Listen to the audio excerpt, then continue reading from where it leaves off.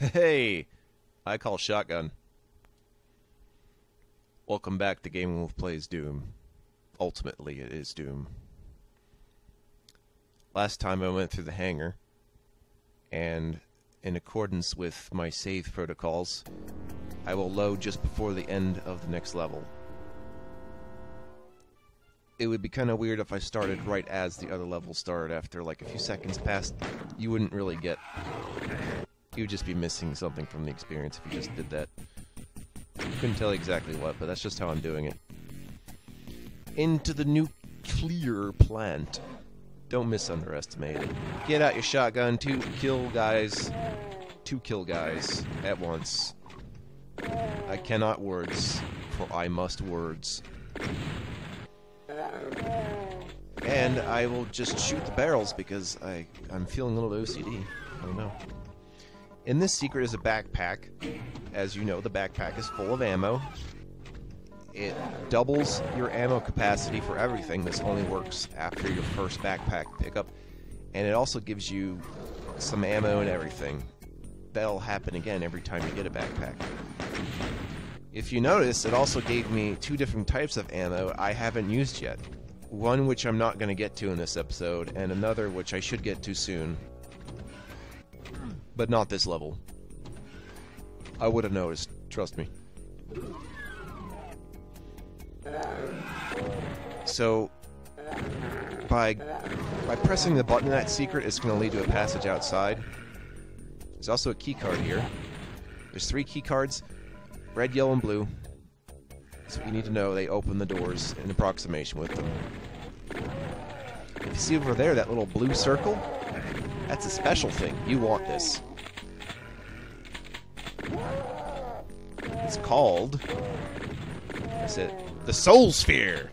Just showed me for a split second, but it's the Soul Sphere! And the Soul Sphere can give you up to 200% health. It just grants you an extra 100. Really handy. And with both a Mega Sphere and Mega Armor that I clearly both have had, I'm ready to tank stuff. Which I don't really need to. If you don't have to get hit, don't. That's my advice. That's pretty basic advice. Haven't you seen the pro tip where it's like, if you shoot something, it dies? We'll meet what that is somewhere down the road. If you don't know, then don't worry about it. It's only a spoiler to someone who already knows. That's the best part of this. The doors go up and down, they don't go side to side. It's a programming quirk. I don't care to know how that happens, but just something you should know. Now we're in the mazy portion of this level. A bit amazing if you ask me. And there's variable lighting. You should first notice it in this level.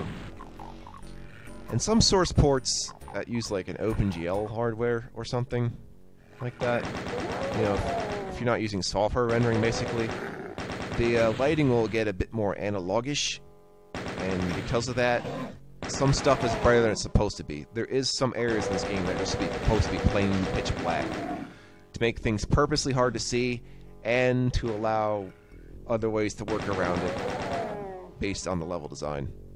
The game accounts for this, so, yeah. That secret's special because you can only open it by shooting at it, or presumably with your fists. The cool way is to shoot it, though. You can punch if you want. I'm not going to stop you. This is the chainsaw.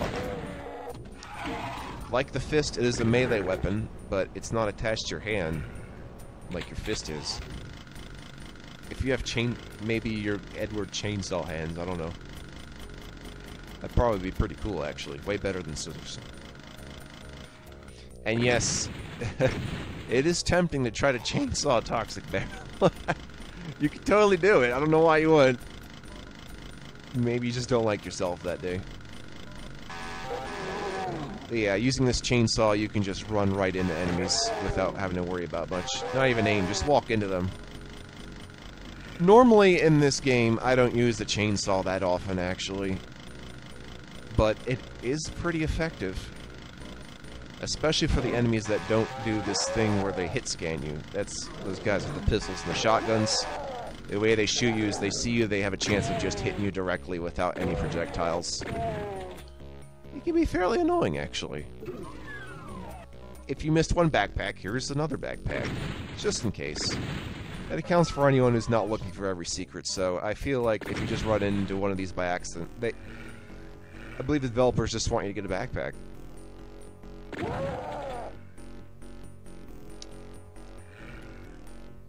You know, backpack, loaded up with shells and bullets and rockets and cells too. Backpack. So yeah, if there's a Doom Dora the Explorer mod, let me know. Plus I get to use the map. See, it's totally appropriate. And I can learn a little bit of Spanish. Delicioso! Anyway. What kind of tangent was that, Gaming Wolf? What are you doing?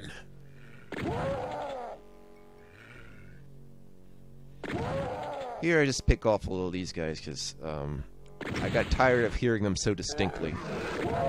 Every particular monster makes a particular sound so that if you don't see them, you know what's up. And some of them are slowed down cat sounds.